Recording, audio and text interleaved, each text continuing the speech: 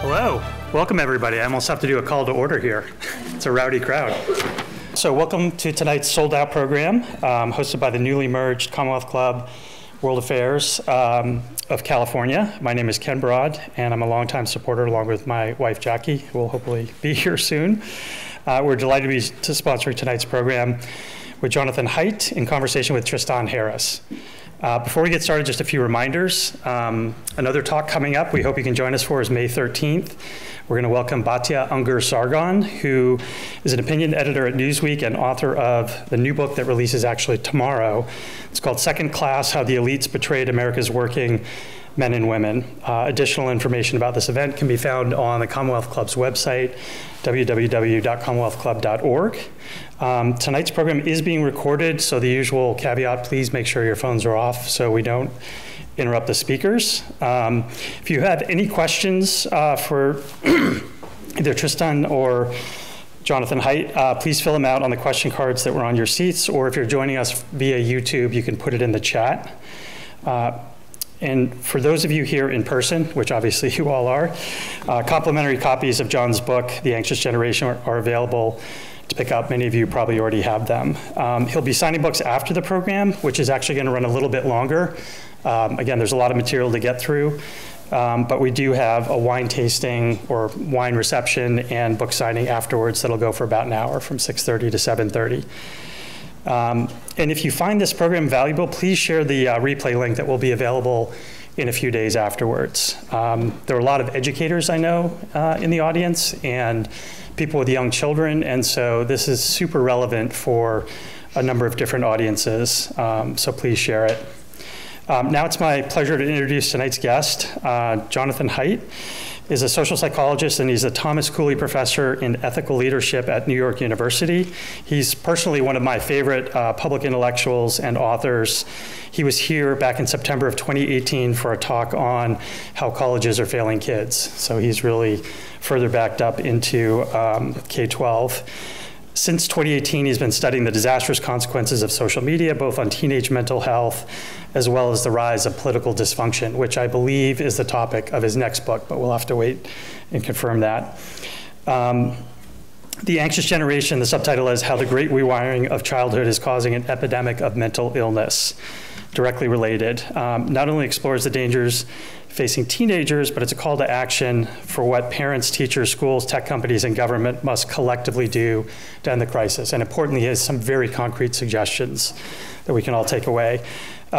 Starting the conversation tonight is Tristan Harris. He's co-founder and executive director for the Center for Humane Technology, a longtime critic of Silicon Valley's war for our attention. They're a co-sponsor tonight, and this is really a doubleheader. This is going to be an amazing conversation, so I'm glad you're all here. Please join me in welcoming Tristan Harris first, and then we'll have Jonathan Haidt come up.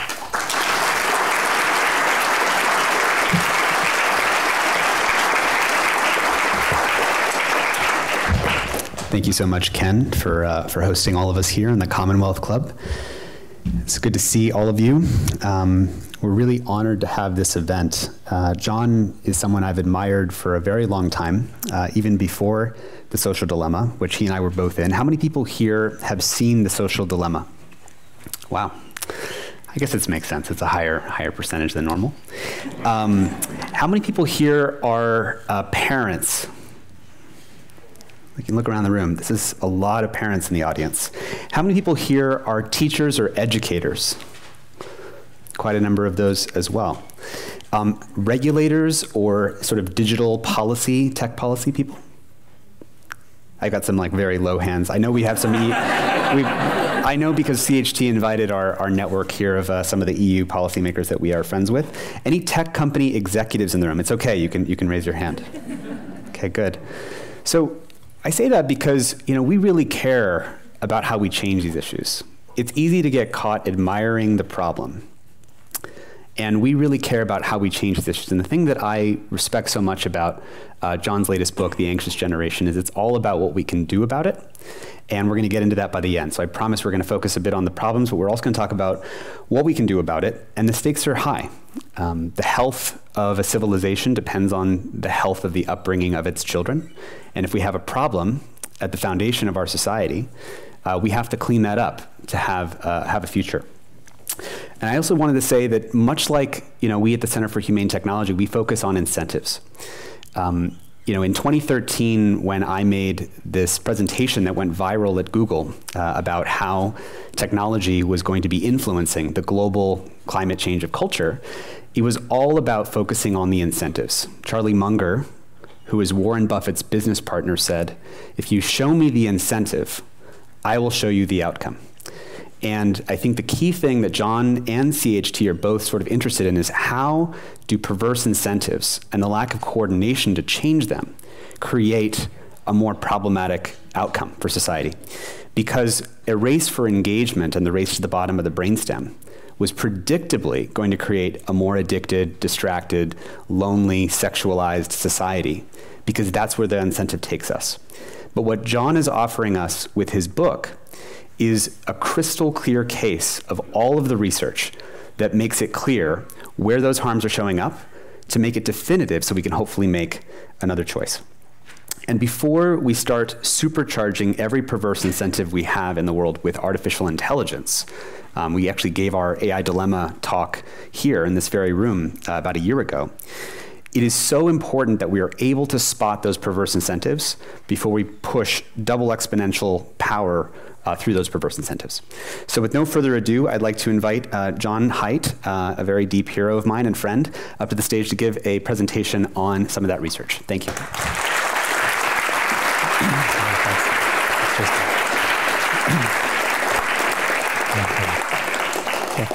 Well, thank you so much, Tristan. And thank you, Ken and Jackie Broad. Is Jackie here? There she is. Hello, Jackie. Ken and Jackie have supported my work at NYU Stern, and they've brought so many authors here to San Francisco. They're just great patrons of ideas, and so we're very grateful to you. Thank you. So a question for you. Tristan asked a bunch of questions about who we have in the audience. How many of you feel as though somehow things are spiraling out of control? You have a vague sense that things are getting weirder and weirder. Raise your hand. Okay, so you're right, they are. And if we go back to like 2011, 2012, when we were all such techno-optimists, at least most of us, the internet had been so amazing, godlike powers of knowledge in the 90s, and the fall of the Berlin Wall was just before that, so the internet was like, the new age of democracy, and it's going to knock down all the dictators. It's going to be amazing. And then all the way up to 2011, the Arab Spring. So most of us were techno-optimists. I certainly was. The future looked incredibly bright compared to millions of years of war and famine and things like that. And that's part of the reason why I think we missed what was happening to our kids, because we kind of thought, this is amazing, and the kids are immersing themselves in it. What could go wrong? And I'm starting this way because one of the first people to see that this wasn't what was going to happen was Tristan. First, when he was working at Google, and he gave this internal PowerPoint talk about, hey, we're sucking up everybody's attention around the world. And what's going to happen if no one has any more attention to do anything? This is probably not a good thing. And that was 2013. And he's been ahead of, because he understands the complexity, not just of the technology, which a lot of people do, but Tristan is a really deep abstract thinker who's able to think about the complexity of society as a social scientist or sociologist would as well. So I'm really grateful to him. It's been really amazing for me to work with him on the social dilemma. We met before then. So I was very excited to get this invitation to speak with Tristan to you. What we're going to do first, though, is I think it's very helpful to lay out what has happened to young people, what has happened to people born after 1995. People born, let's say, 1997, on average, have a very different profile from people born, say, in 1993. It changed very, very suddenly. So I'm going to just go through a few slides. Now, I'm aware that my slides and graphs will be great for you here in the room, and they'll be great for those who are going to be watching the video that will be made, perhaps on YouTube, and not so good for the people listening on the podcast. So I'll try to sort of, explain the overview of each slide without going into too much detail. But I want to start. Ken told me there's a bunch of educators and teachers in the audience. I want to start. I'll just lay out just the thesis, and then I'm going to start with what has happened to education.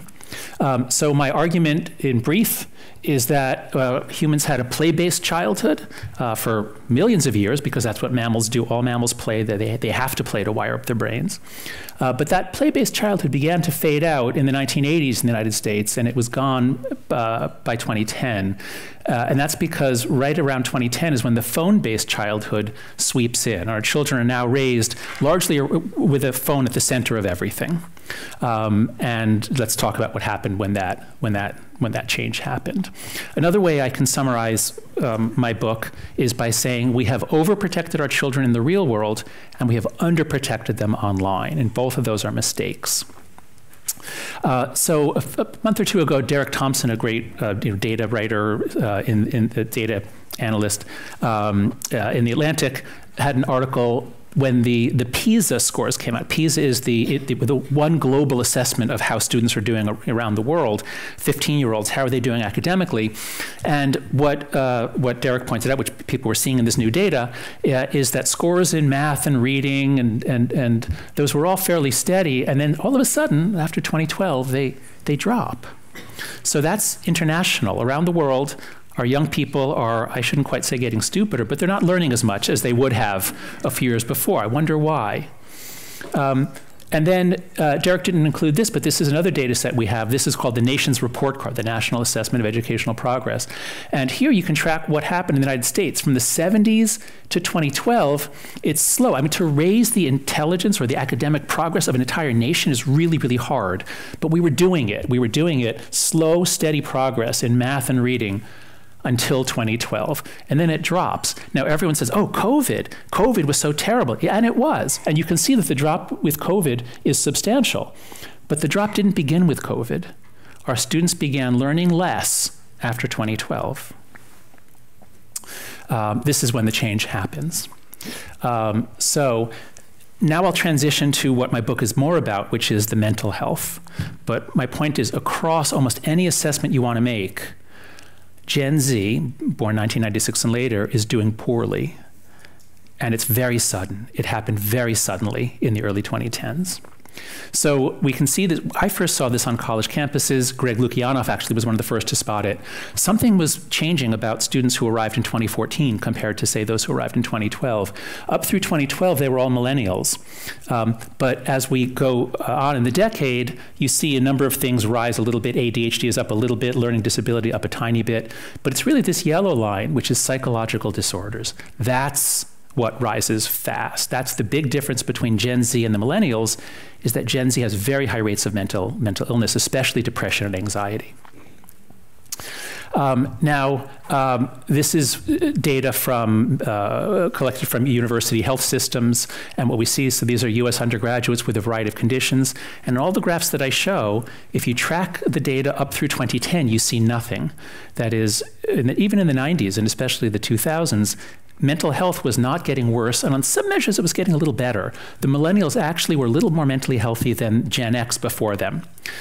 Gen X is 1965 through 1980. But what you see as we go on into the 2010s is this. Everything goes up, but it's especially depression and anxiety. They are now at such high levels. It's just a normal part of being a teenager in the United States.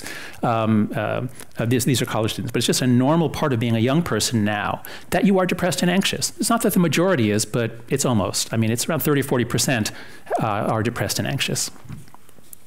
This graph shows that it's actually just the young people, because as we go on in this period, what you see is that the lines for older people don't really change, but the youngest generation is really where the increase is concentrated.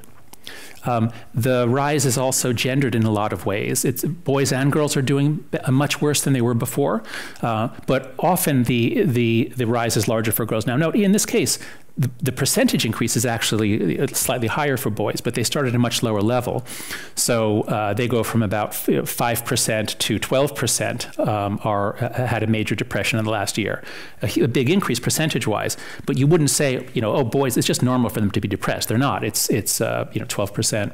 Whereas for girls, it went from 12% up to nearly 30%, which is a very large portion of our girls have had a major depressive episode in the last year. And I want you to notice the data for 2020 2022 just came in about 2 months ago, and I was able to add it to the graph.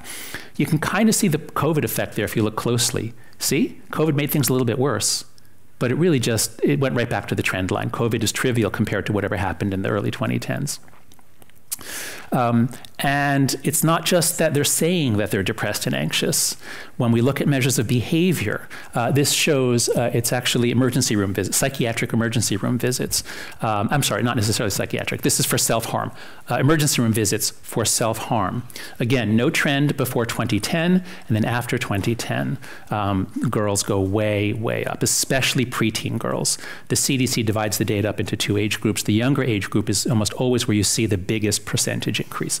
Something really, really hit 10 to 14-year-old girls very hard in this country in the early 2010s. And it's not just self-harm, it's also suicide, which boys commit more suicide than girls. They tend to use lethal means such as a gun or a tall building. Girls make many more attempts. But when we look at actual deaths, what we see is a very large and sudden increase. I mean, this is quite astonishing. Between 2012 and 2013, the suicide rate for young teen girls went up 67% in a single year. And it wasn't a blip. It wasn't like an error that it went down the next year.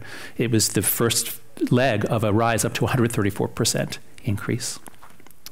And it's not just us. It's happening in very much the same way in all of the English-speaking countries.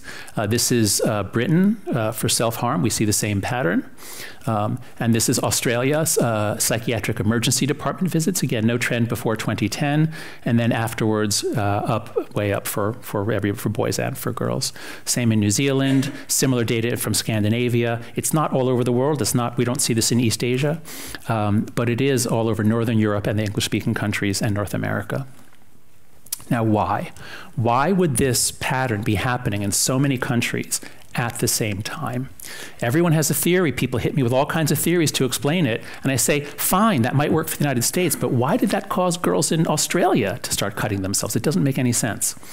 And I think there is really only one theory on the table. I keep waiting for someone to propose another. Nobody has, which is what I call the great rewiring of childhood. It happened in 2 phases, as I said, the end of the play-based childhood and then the birth of the phone-based childhood. I'll just show you a few more slides, and then I'll invite Tristan up, and we'll continue the conversation. Something I didn't realize until I really got deep into writing the book. You find this graph at Our World in Data. They graph out how adoption of various technologies, and for communication technologies, because they're network issues, there's always a brief period where everyone is getting it. Once some people are getting a telephone, you have a point, everyone now is getting a telephone, that sort of thing. And what we see is that the first wave, the personal computer, so many older people like me remember when you got your first IBM PC, or out here, I guess you would have gotten a Mac, whatever. So that was adopted, and you could do WordStar and other things like that. But it's not until you get dial-up internet that it really becomes useful, and then that rises very fast in the 90s and into the 2000s. And that first wave was wonderful. It was magical. It didn't do anything bad to mental health. It corresponded with the period of the greatest growth in democracy ever. So we were all techno-optimists. This stuff is great, isn't it? But it's this second wave. This is what did in Gen Z, at least in my telling in the book. It was the beginning of social media, which we used to call social networking systems, because it was a way you would just connect and you'd share your profile. Social networking systems are adopted very, very rapidly, even before the smartphone. But once the smartphone comes out as well, those two together are by far the fastest technological adoption in history, although I think maybe ChatGPT might have been faster. I don't know. I don't have the data. But this transformed things just in the blink of an eye. And this is exactly when teen mental health plummets, and also democracy, which democracy reached a high point around 2011, 2012, and now it's been drifting downward, the number of democracies and their quality. So I'll just to illustrate, childhood used to be, all of older people, I'm sure your fondest memories are not, with your parents, and they're not sitting watching TV. You're outside playing, you're having adventures. It used to be just for younger people in the audience. If you look at the bottom left picture, it used to just be a thing that you could ride around town in a bicycle with an extraterrestrial in your basket. It's just something, it's just something that we did. Whereas now, childhood is basically this. If you're a boy and you want to play video games with your friends, you have to go home alone. You can't go over to your friend's house. You need your headset, your controller, your screen. So childhood now is much more solitary than it ever has been in human history, and the results, I think, are not good. So there are so many different avenues of harm. In fact, in our brief time, I barely have time to just read them. I'll just read them for the, for the audience listening in. Normally, if I had the full, hour, I would go through them. I'll just read them. The opportunity cost, kids are on for 9 hours a day, 5 hours a day of which is social media, social deprivation, sleep deprivation, attention fragmentation, behavioral addiction. Those affect everyone, boys and girls. Then I have a whole chapter on why social media harms girls more. Girls are more sensitive. Boys and girls are just a little different in their social needs. And so I'll just list them. Visual social comparison, perfectionism, relational aggression. Girls share emotions more than boys, including anxiety and sadness. Girls are more susceptible to sociogenic transmission, especially via TikTok. And girls are more subject to sexual predation and harassment. It's just more part of your daily life online, if you're a girl, that you're approached by older men with bad intent. But the boy story is a little more complicated, not quite as obvious, but my research associate Zach Rausch and I think we worked it out pretty well, drawing on Richard Reeves' book of Boys and Men, that boys have just been withdrawing from effort in the real world since the 80s, 70s or 80s, and getting lured ever more into the virtual world, where they can get their desires for coalitional violence, that is war and sports, pretend. You can get your desires for that sort of play satisfied in video games, and your desire for sex from pornography. So boys are just retreating from the real world. So we get rising levels of porn addiction. Multiplayer video games take up a huge amount of time. They're great fun. They're incredibly immersive. And so anyway, the point is boys' lives have been upended too. It doesn't show up as much in depression and anxiety. It shows up as just withdrawing from effort in the real world. Boys are just not really doing the things, they're not making the efforts and experiencing the failures and setbacks that would strengthen them to grow into men. The proposal, Tristan and I will talk about this, but there's actually a way out, because almost all the parents hate what's going on. All the teachers hate what's going on. All the principals and heads of school hate what's going on. And guess what? Gen Z hates what's going on. They see it. They're not in denial. They really see that they're trapped. And you say, well, why do you waste your life this way? Why don't you just get off? I can't, because everyone else is on. So it's a social dilemma. It's a collective action problem. And so what I'm proposing as the way out is, if we all just agree to adopt 4 norms, even if Congress never comes to our aid, even if Congress never does a damn thing to fix the mistakes it made in the 90s that set us up for this, including not just requiring no age verification, but saying, oh, and by the way, you can't sue the companies either. They have blanket protection from lawsuits for what they do to our kids. So even if Congress never fixes the mistake, and I should say there is real hope for a bill, COSA, the Kids Online Safety Act. That is the one thing that Congress might do. State legislatures, including Florida and Utah, are actually doing, I think, a great job of trying out approaches that actually will make a difference. But if we just do these 4 norms, if nobody gives their kid a smartphone before high school, just give them a flip phone. That's what the millennials had, and they were fine. Okay, some of you may not think so, but in terms of the mental health data, the millennials were fine. No social media before 16. That's going to be the hardest one to do, and that's where we really could use legislative help. But we can do it even without that. Phone-free schools. This is an absolute. This one is easy. This one is the biggest bang for the buck. This one can be done all over the country by this September. You just buy phone lockers or yonder pouches, and you need the phone to get to and from school. I understand that. But if anything that can text must be locked up, because if they have anything, including a Chromebook, if they have anything that can text, and some kids are texting, they all have to be texting, because nobody wants to be the only one who didn't know about the thing that happened in 3rd period. So we have to go phone-free schools, and the kids love it once they detox. After a couple of weeks, their brains actually enjoy talking to other kids. And we need much more childhood independence and free play. If we're going to greatly reduce screen time for kids, we have to give them back something fun, something normal, which is play with each other, hanging out with each other, having adventures with each other.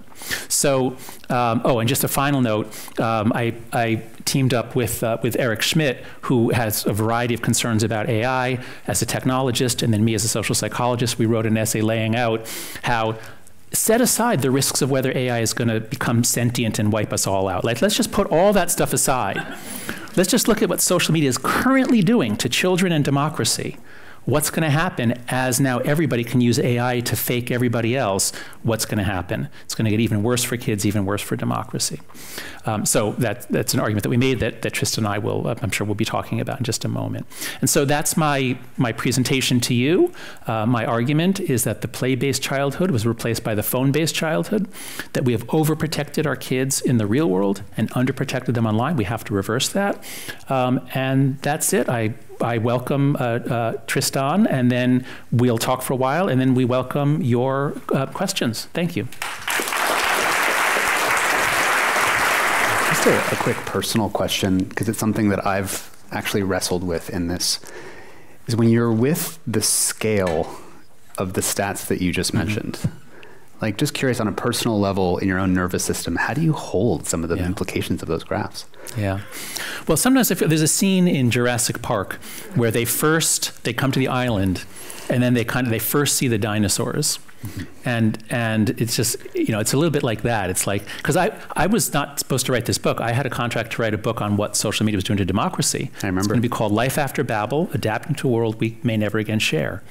And I wrote the first chapter, which was the first chapter of this book. I wrote the first chapter laying out all the graphs, and it was like, what? Like, because once I realized it was not just us, it was international. That's where I felt like, wait, there's something really, really big going on here. And how do I handle it personally? Well, compared to the concerns you and I have shared about the decline and possible collapse of democracy, the loss of a generation is just kind of more of the same.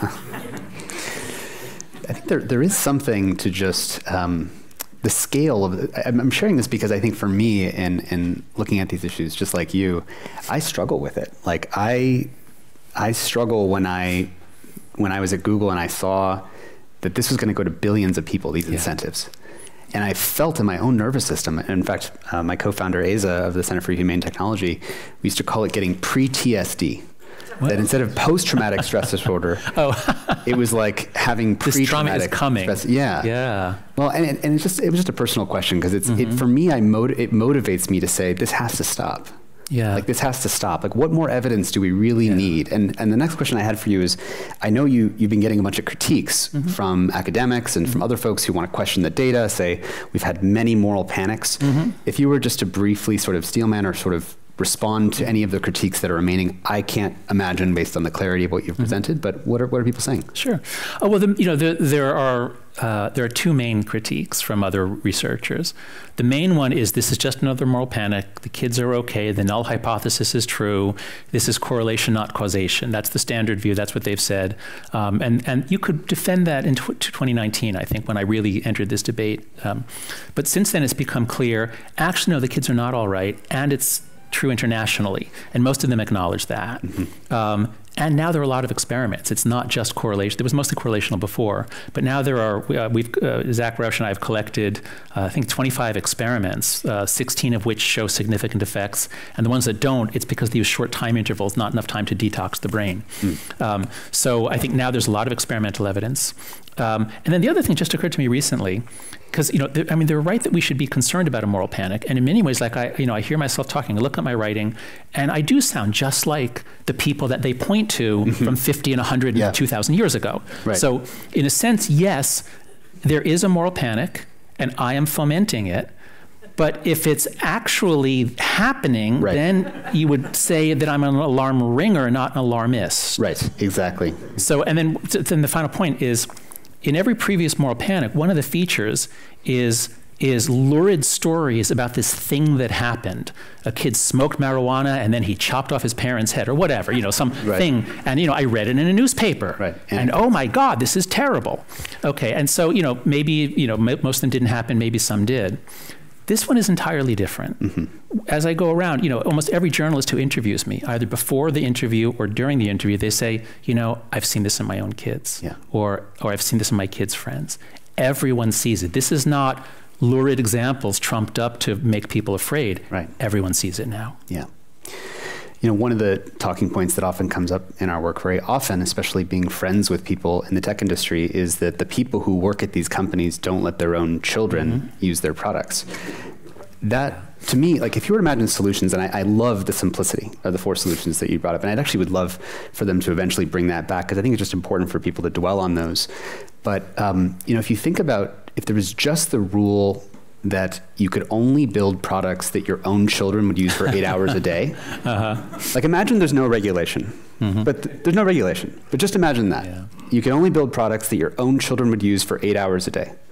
I just wonder what percentage of the harms would that clean up? That is great, because I believe, if I remember correctly, Hammurabi in his original code said something like, a bridge, you know, a person who builds a bridge, if it falls down, his own son will be put under a bridge that falls. Something like that. Like, like you are personally responsible for what happens. You have an obligation, and you're, you know, let's put your children on the line. Right. Yeah, I love it. I love it. Well, I mean, I can't imagine what, you know, what law or constitutional provision would allow it, but it's definitely fun to imagine that.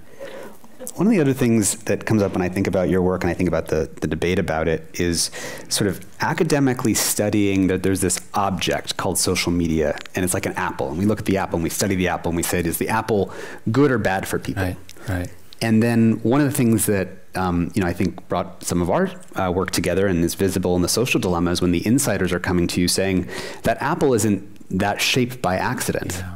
This thing called social media isn't that shaped by accident. There was a bunch of incentives.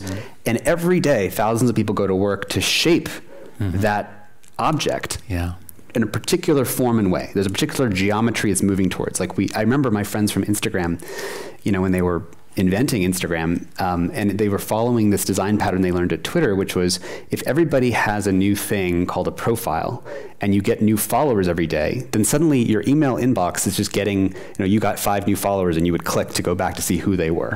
And that was a cool design pattern. It was good at getting people to come back and then fill up this follower bank account. It was like a video game. And I'm saying this because I think when we're trying to get to where a system is going that could potentially prove harmful, if we're using the post facto, let's study it for 10 years and see what the effects are. As we're about to move into AI, we're gonna do so much more faster. We have to get good at being able to anticipate those consequences. That's right, and we are terrible at anticipating them. I gave a talk at a bunch of tech companies in January of 2020, just before COVID.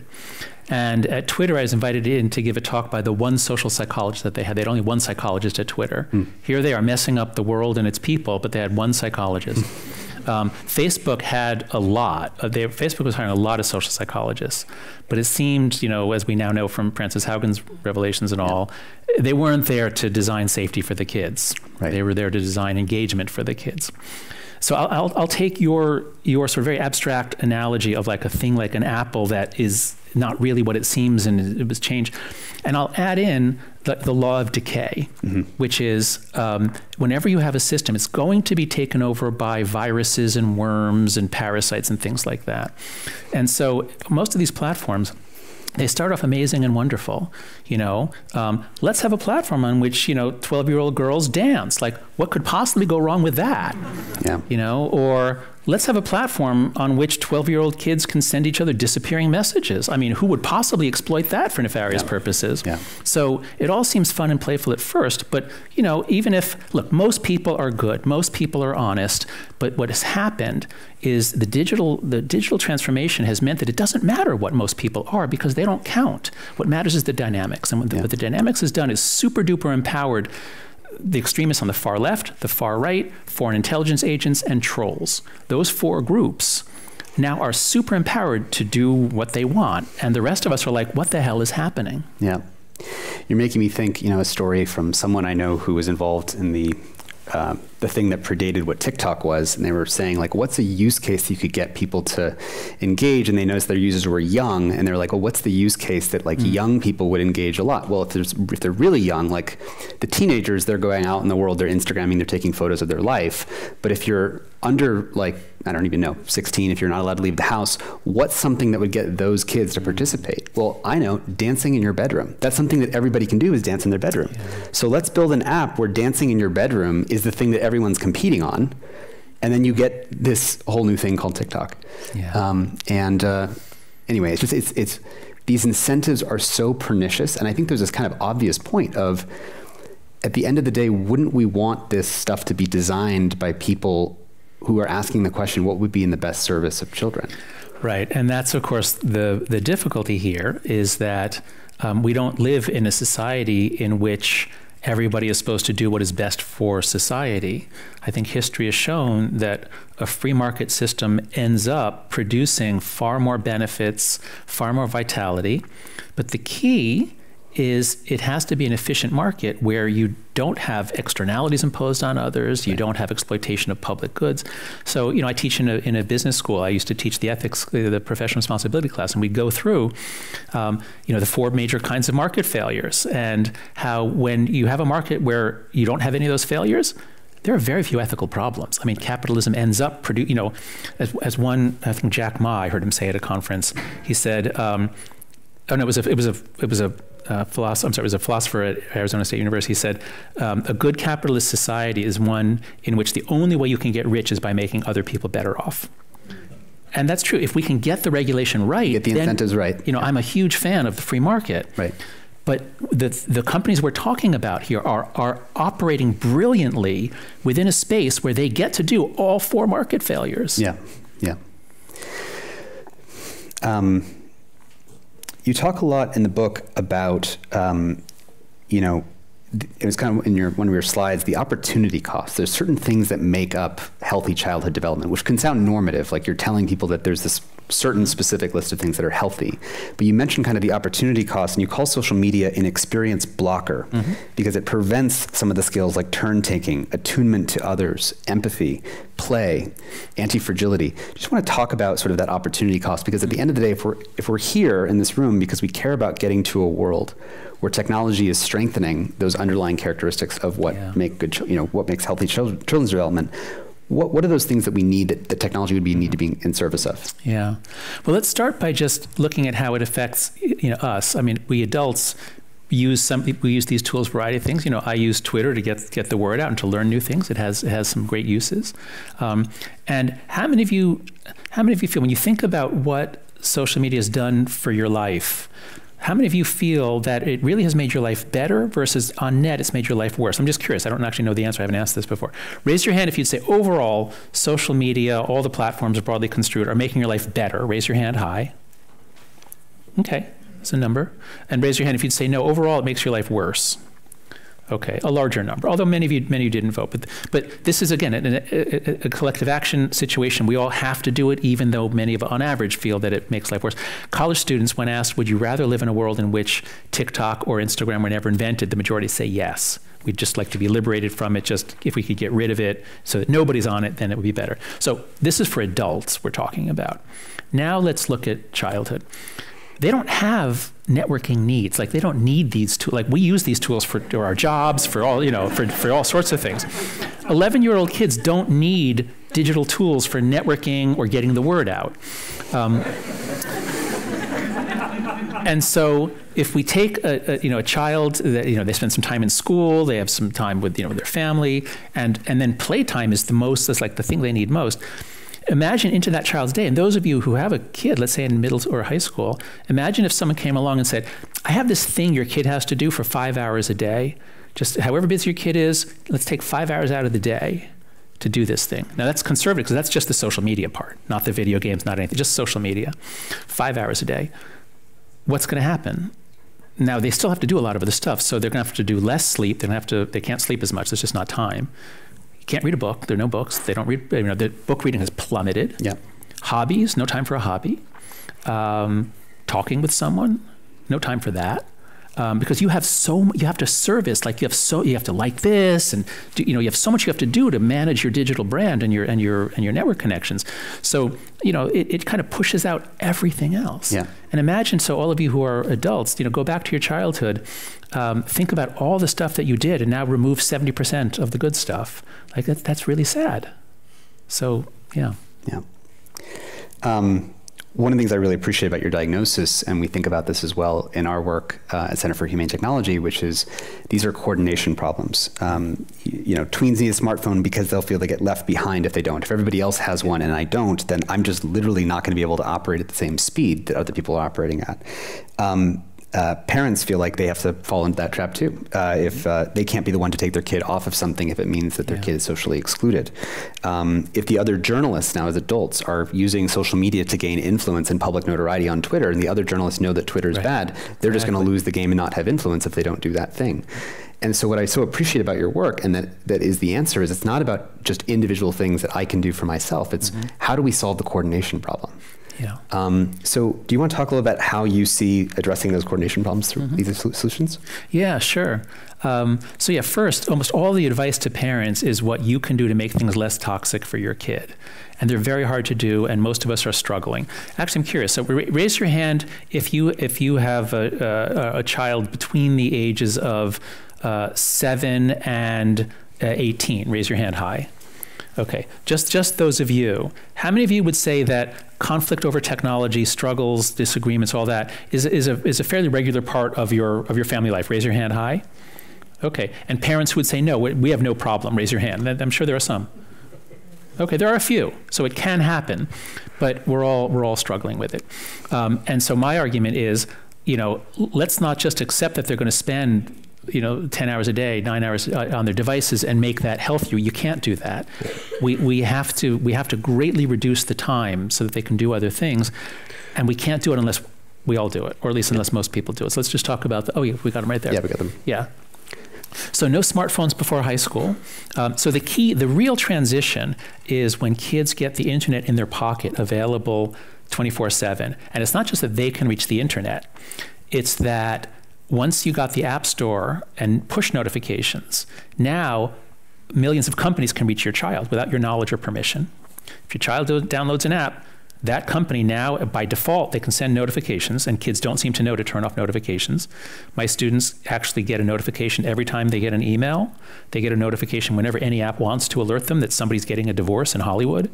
So it's really that transition to having the internet with you in your pocket. That's what really seems to push kids over the edge. So delay that for as long as possible. Nobody before the age of 14 should have that. A flip phone is great because all you do is text and call. That's it. It's for communication. I've been hearing from a lot of parents who say they're using Apple Watches or a smartwatch because I understand the need. You need to be able to text your kid like, I'm 10 minutes late, just, I'll be there. So that's fine. But they don't need a smartphone. Or a flip phone you mentioned also. Yeah, but flip phone is sort of that's like the paradigm is a flip phone, which it's because it's not very easy to type, which is good. You don't want them to see you at 3, like meet you at the mall, like that's all you want. Yeah. So that's the first one. So the first one is actually pretty easy. My fear is that I think that this norm is going to get adopted in sort of upscale communities where you've got 2 full-time parents and they're like professional parents and they're like reading all the. So I think, we have this huge digital divide. We used to think the digital divide was that all the rich kids had computers and the poor kids didn't. We were wrong. It might have been some truth to that back then. Now the digital divide is that wealthy kids in wealthy families have 2 parents trying to put controls on, and they use this stuff a lot less. Whereas kids in single parent families, poor families, African American and Latino families, they have substantially higher rates of use because there are fewer controls. It's just hard for that family to really do that. So this first norm, I think, will get adopted, but unevenly. And that's why. And actually, that's why the third norm is so important. The phone-free schools, because that is an equity issue. Mm-hmm. That is, if everyone has to go 6 or 7 hours a day without these addictive devices, that's going to especially benefit the lower SES kids compared to the upper SES kids who are not quite as addicted. I think of what you're proposing here as sort of as big as the introduction of the weekend or the Sabbath into society. Because if you think about like, you know, the problem, all the problems we have are coordination problems, multipolar traps. If I don't do it, I lose to the guy that will. I want to raise my GDP, but I want to put a carbon tax on my economy so I don't do climate change. But if China doesn't do the carbon tax and I do, and I just diminish my economy and theirs keeps growing, then I'm just going to lose. If I don't use social media to get popular as a journalist, but all the other journalists are using it, then I'm just going to lose and I won't have the influence that I want to have as a journalist. And if you think about the Sabbath, it's like, people had an incentive to marginally eke out more work and advantage over their fellow human being in their society. But we would just all be way better off if we all agreed to just take Saturday and Sunday off. And this just calms down. Or like a restaurant, to use our new executive director, Daniel Barquet, who's sitting over there. You know, everyone starts getting very loud in the restaurant, and we would all just be better off if we went, shh, just for a moment. So I think of what you're doing here is just sort of a soft shh to sort of humanity. So, we're all overwhelmed, and everybody feels that they're overwhelmed. The kids feel they're overwhelmed. And so we need to we need to turn it down, and we can't do it alone. We have to do it together at the same time. And I think we can. That's you and I, we talk a lot about. Well, anyway, I think we can do it. We have to believe that we can. Just really quick time check. How much time do we have? Someone want to? I don't see the. There's supposed to be a countdown clock somewhere, but I don't see it. Because 22 minutes. Oh. 22 minutes left. 22 minutes. Including questions of the audience. More or less. Okay, great. So we've got 7 minutes or so before we should probably switch to questions. Yeah, that's right. We're right. Yeah. Okay.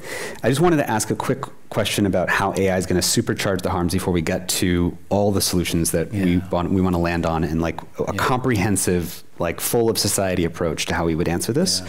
But just so we understand what we're motivated by, how will AI supercharge some of these harms? So for one thing, so let's look especially at the boys. There it's clearest, I think. So the analysis that I offer in the book in chapter 7 on boys is that they've been pushed out of the real world. There have been forces increasingly pushing them out of the real world and pulling them into the virtual world. So school is really designed around girls' learning styles. It's not really very good for boys. Less and less, boys need to run around more, especially in the earlier grades, so less and less recess, no rough and tumble play, no pushing, no running.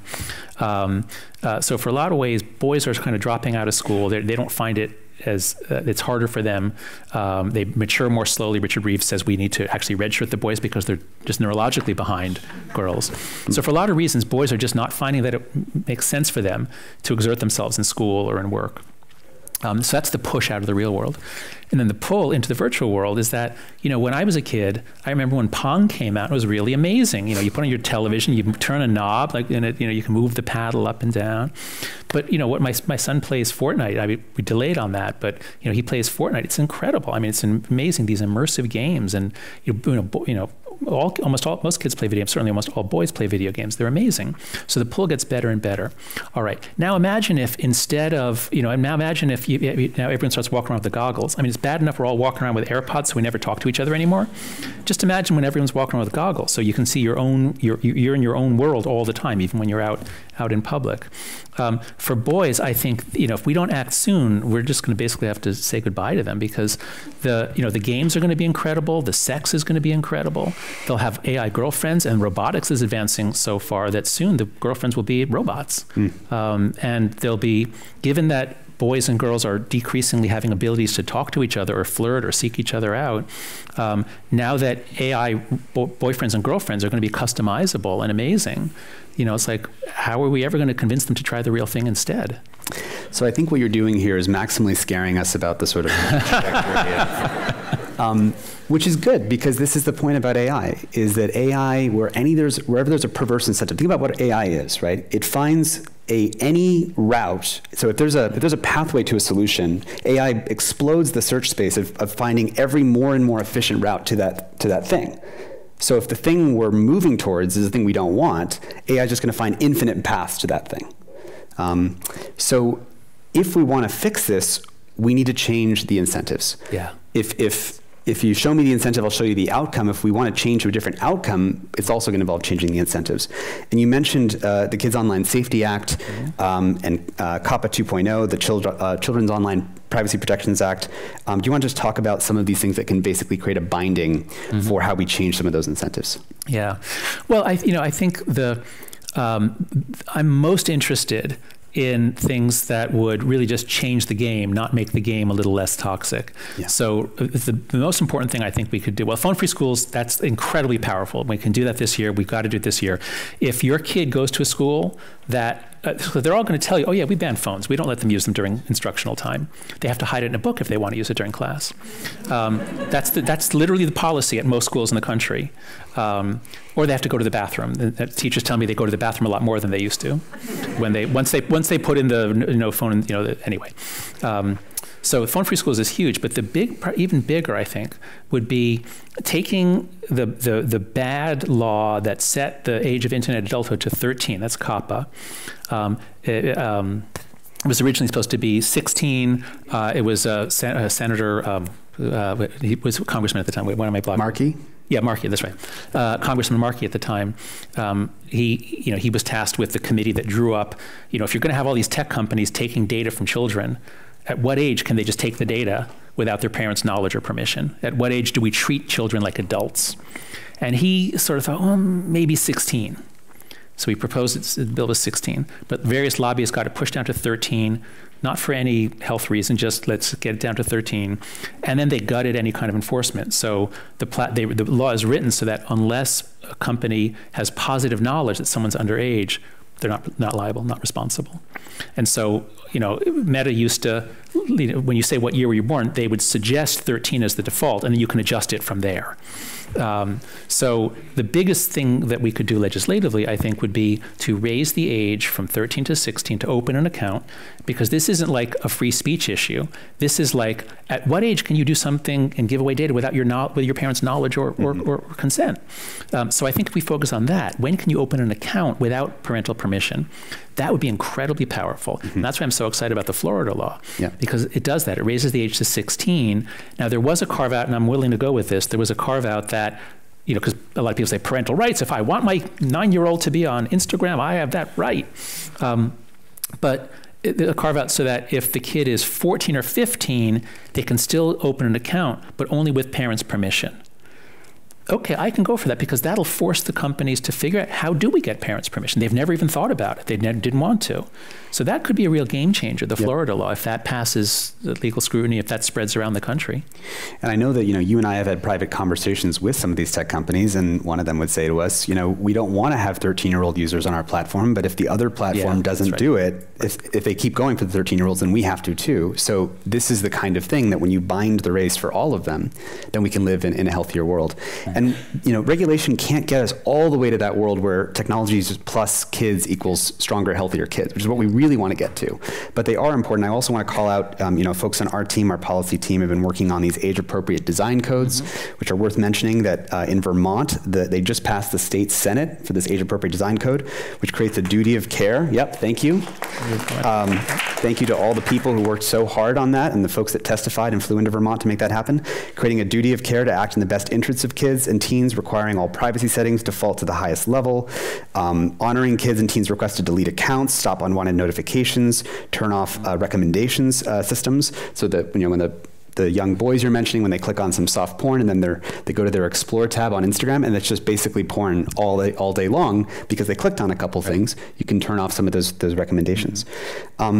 So just kind of in closing, what do you want people in this room to do as we think about answering this problem comprehensively? If 2024 was the year that in the sort of timeline of human history, we woke up to this complete and avoidable mess that we have created. And we said, we don't want this to happen anymore. We're going to turn it around completely. What are some of the things that come to mind that we could be doing right now? So what I imagine, and I think 2024 will be that year, when most people don't like a system, but it's only kept in place by fear, then the system can fall very, very quickly. And we saw that with communism. Everybody hated communism in the East Bloc countries in the 80s. But they thought, what can we do? We'll be, put in prison. But once some people stood up and they realized, wait, we actually can knock this down, then everybody stood up. And in the same way, we're stuck in a set of collective action problems, and we're kept here by fear. but it's the fear of missing out. We don't want to be the only one. We don't want to we don't want to make our kid be the only one. So since we're in all these traps where we don't want to be here, if we can just bust a hole and get a bunch of people to start going out, I think everyone else will follow.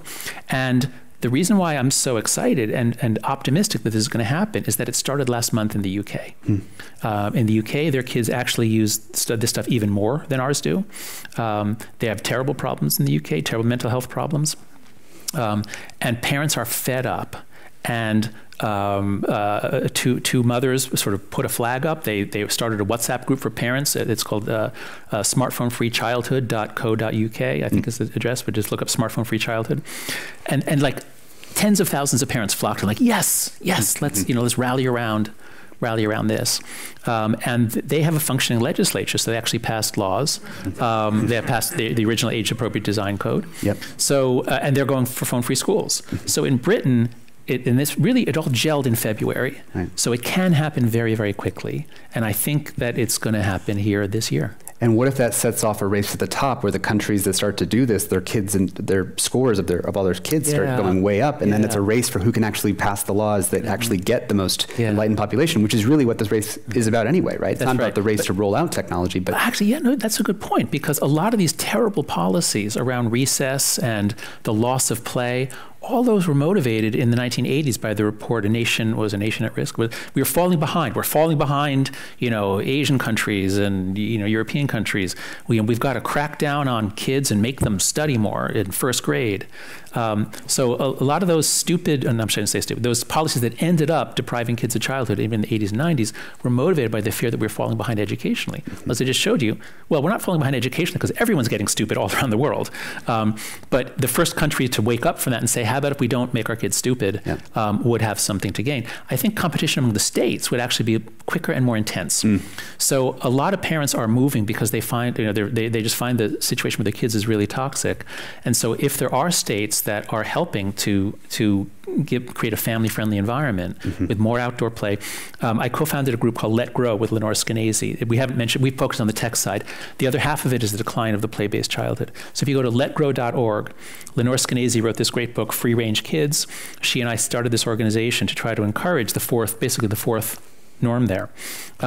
This is actually the hardest of the collective action problems to solve. I think we can get parents to do numbers 1 and 2. We can get schools to do 3.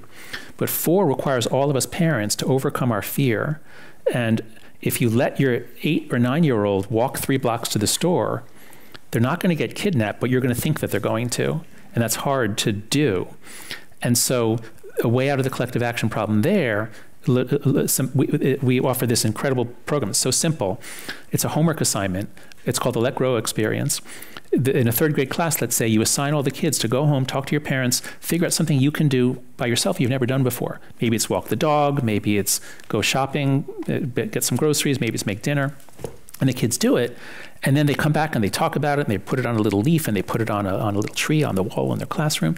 And the brilliant thing about it is that while many parents would not, in America, would not let their 8-year-old walk 3 blocks to a store, even though they did it when they were 8 or 7 or 6, if it's a homework assignment and everyone's doing it, well, then it's much less scary. It's socially validated. It's socially validated. And before you know it, you're seeing 8, 9, 10-year-old kids outside unsupervised.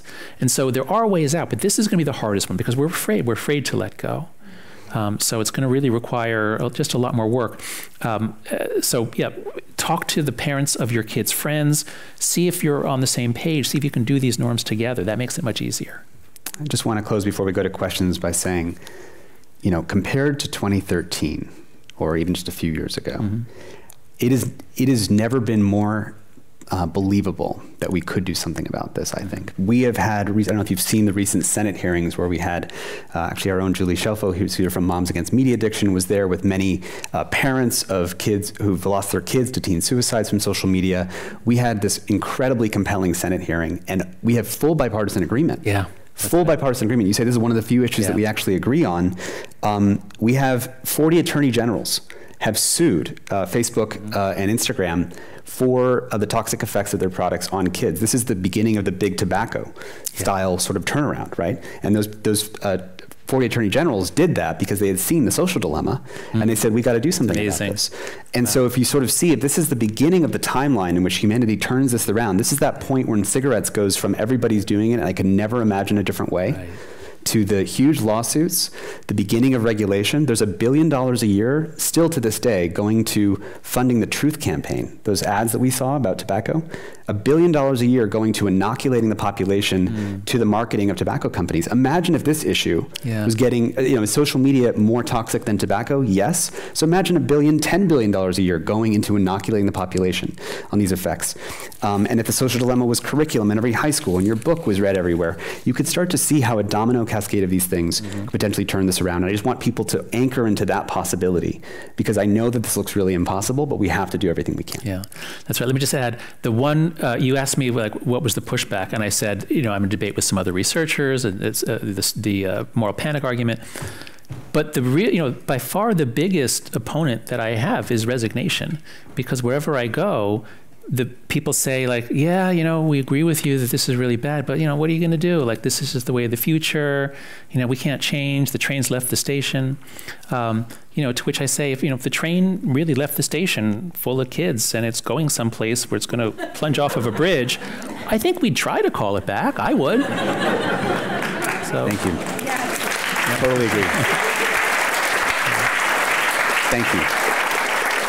All right, so we're going to take some questions. What do you think about the distinction between social networking and social media?